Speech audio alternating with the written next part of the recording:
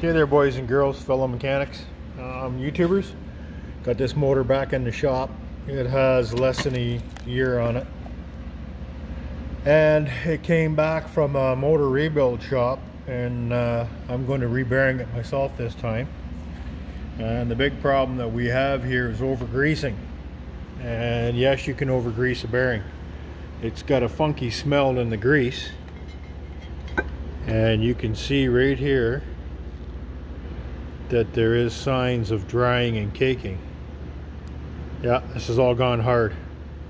And what that is from is over-greasing. And it's burnt. It smells burnt, it looks burnt, and it is burnt. And the front bearings out of this motor, so I'm doing both bearings. So I did the back one already. I've got it done. So there's the back bearing, and I'll do the front bearing and I'll show you. I wasn't going to make a video, but I thought, you know what, I'm going to make a video and show you guys what's going on.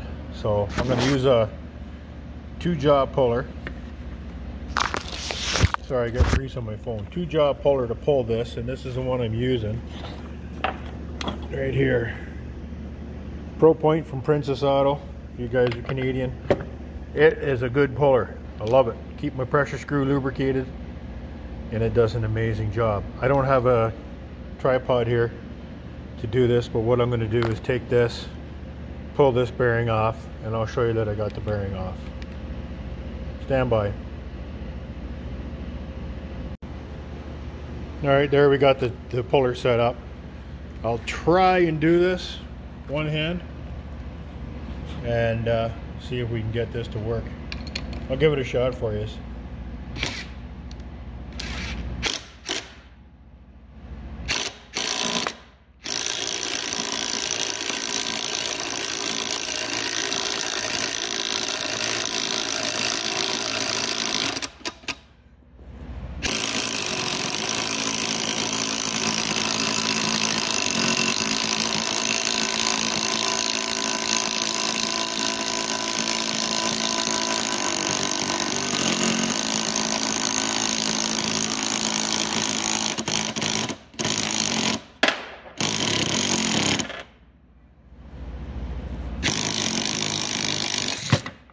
Boom. Bearing off. You see the nice bright blue or light blue? And then you see how it's black? That's burnt. And this was a 2RS bearing, which is fine to use in a motor. They took the one seal out. I normally don't like RS radial sealed motors or bearings in motors because they do generate heat from the friction off the lip. It may have been a contributing factor to the over-greasing, but this back chamber was packed solid, so I kind of doubt it. I'm going to get this the new bearing in the induction bar, and then we'll see you in a second. All right, for comparison, here's your shielded bearing. That's your sealed bearing. The shield is only a dirt seal, or a shield for bigger stuff. Just protects the bearing. It's non-contact.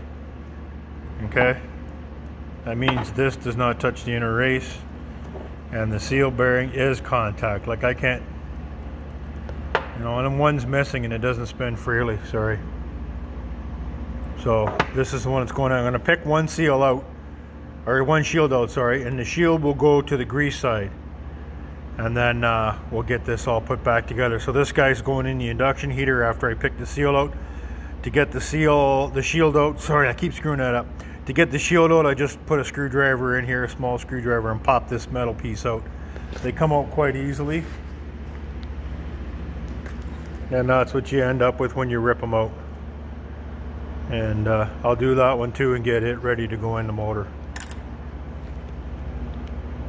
There is our bearing with the shield removed. That's going into the induction bar. This is quite the gizmo and quite expensive. That's what it is there. This is an induction bar, induction bearing heater. Alrighty. If you got a pacemaker, stand back. So that's doing this magnetic current thing's going to go through there and warm up this bearing so we can slap it on. It's going to take a bit, probably a minute or so to get it up to temperature. And what we're doing is we're expanding the battery. We're expanding the bearing so it slides on the shaft easier. You don't have to have one of these, $2,000, but if you do, it makes life easy. If not, you can cold press them on. And I don't recommend hammering them. And I don't recommend propane torches. So there's different ways of heating a bearing. You can figure that out for yourself. It's just starting to get warm to the touch. Anyway, I'll concentrate on that and get her on the shaft. Well, that didn't go as planned. So we are doing the next best thing. And that's in a press. Not taking very much force at all. Put this bearing on. Let's get in there close.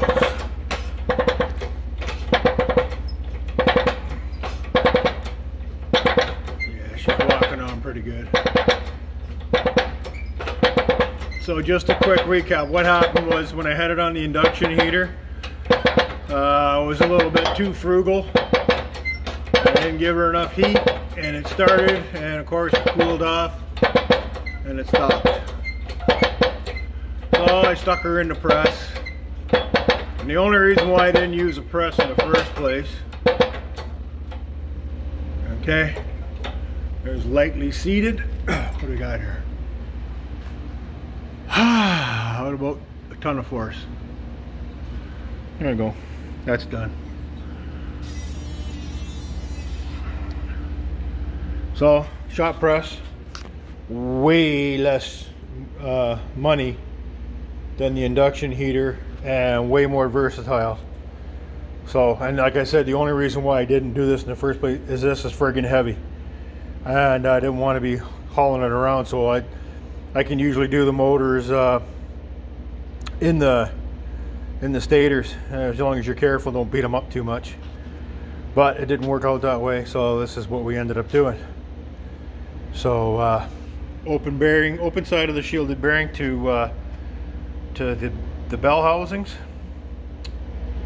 and shielded side to the inside of the motor, and that's the way we like to set them up.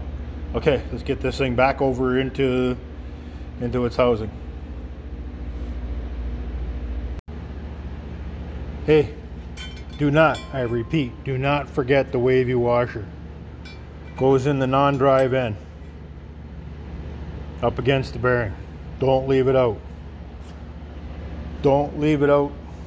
The funnel for the air, cooling air, that goes in there. And quick tip, this is the data plate on the motor. There's your bearings. Drive end is a 6309. Now they didn't put in any of the suffixes on there, and we went with ZZ. There's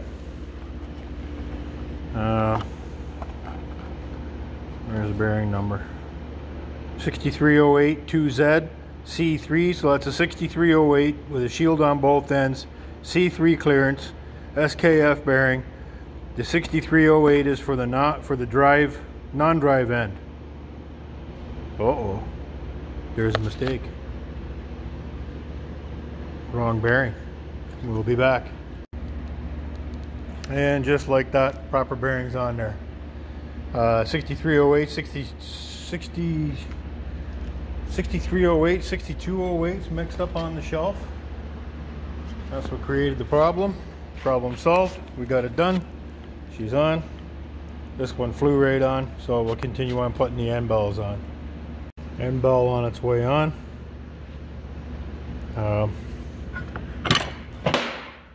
Don't strike these.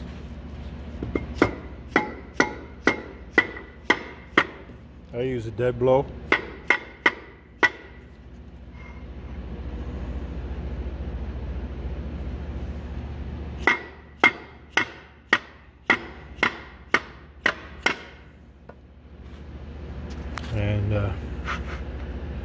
you can see what I'm after.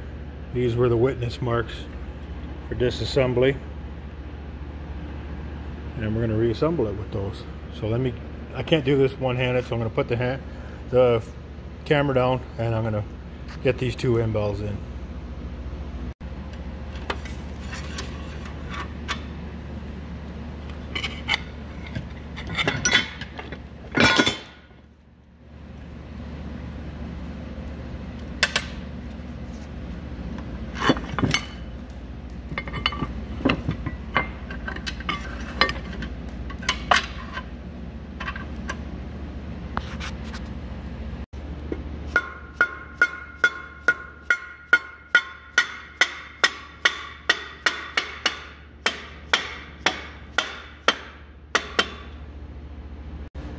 All right, all back together.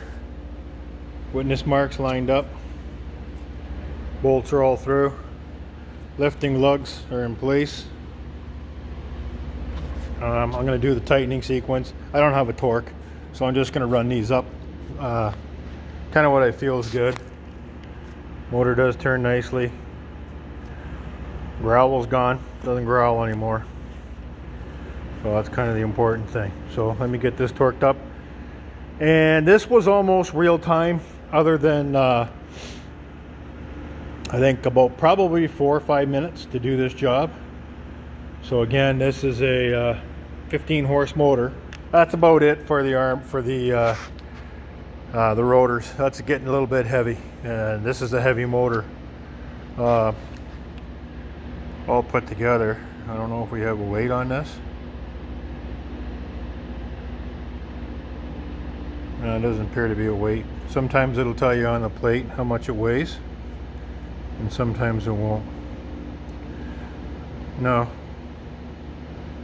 I'm not an electrician, but here we go. So this is your horsepower, frame size, amps at full load. It runs 1765. It's a 254T frame. That's this frame size. NEMA says that they all should be this size for that designation, so that you can swap motors out, kind of like for like. Service factor is 1.15. It's designed to run at 60 hertz to give you that speed. Nominal efficiency is 93% efficient. It says it is usable at 208, whatever that means, don't know. Again, there's your two bearings. It's inverter ready, so that means that it should have J-class insulation. I think it's J. No, it's class F. So this has class F insulation. And you can run it from 30 to 60 hertz for a 2-to-1. I think that's slower. And then 3 to 60 hertz. I'm not sure about that. I'm not, like I said, I'm not an electrician. But I do know this is run off an inverter. So there you go. That's all I know about that. So I'm going to wrap this video up. Some of my apprentices have asked me about rebearing squirrel cage motors. I think this is classed as a squirrel cage, but it's this one happens to be a what do you call it, open frame drip proof, because it is a OFDP, because it has an open frame. And it's drip proof. If this was TEFC, it would be totally enclosed, fan cooled, but this is not. So anyway, I'm rambling on. There you go. Thanks for tuning in on how to rebearing an electric motor. Very, very simple job to do. Can be done with hand tools. Don't need an induction heater. You don't even really need a press if you want to drive the bearings on. I don't recommend it, but smaller frame motors, you can get away with smaller frame press, or driving them on with a drift and a hammer. Not the preferred way, but it will work. It'll get you out of a bind. So there you go. That's it for all for now, and you know, have a great day.